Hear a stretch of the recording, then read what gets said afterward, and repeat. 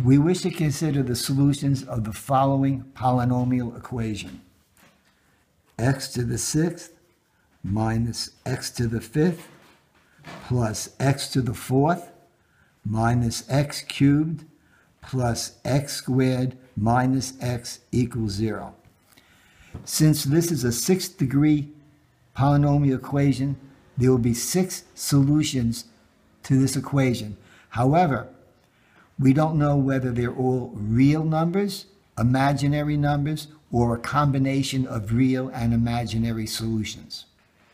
It is obvious that we can factor out the x term from this equation, so let's do that.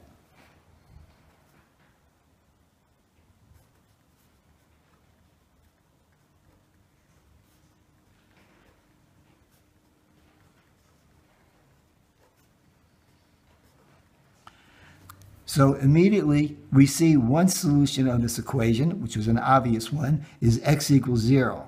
Why?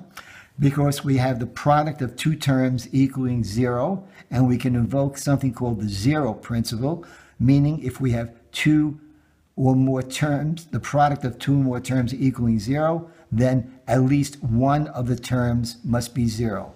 So we immediately get one solution to this equation, x equals 0. Now let's consider the remaining equation, the equation that's inside the bracket. Let's factor this once again. And I'm going to factor it the following way.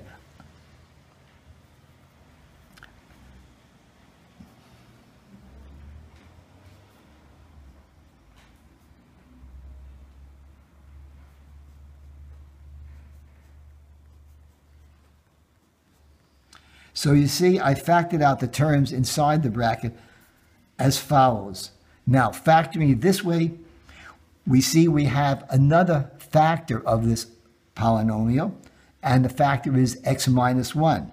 So let's factor this piece.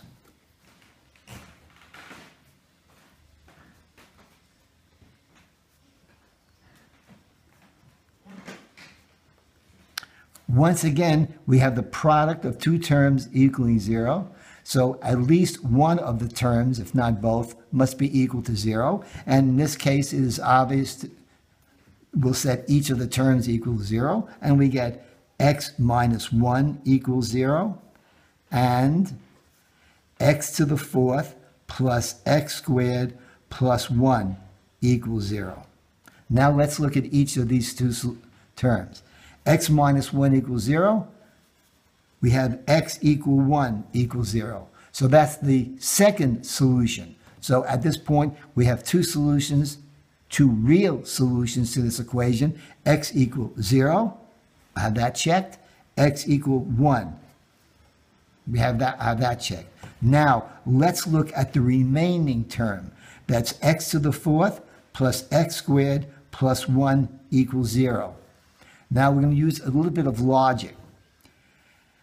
Whether the solution to this is positive or negative, since the exponent is 4 and the exponent here is 2, if x is negative, the x to the fourth term will be positive. The x squared term will be positive. So we have two positive numbers plus 1 equals 0. So therefore, there are no more real solutions to this equation. The remaining 4 solutions to this equation are all imaginary. In other words, involving the square root of minus 1.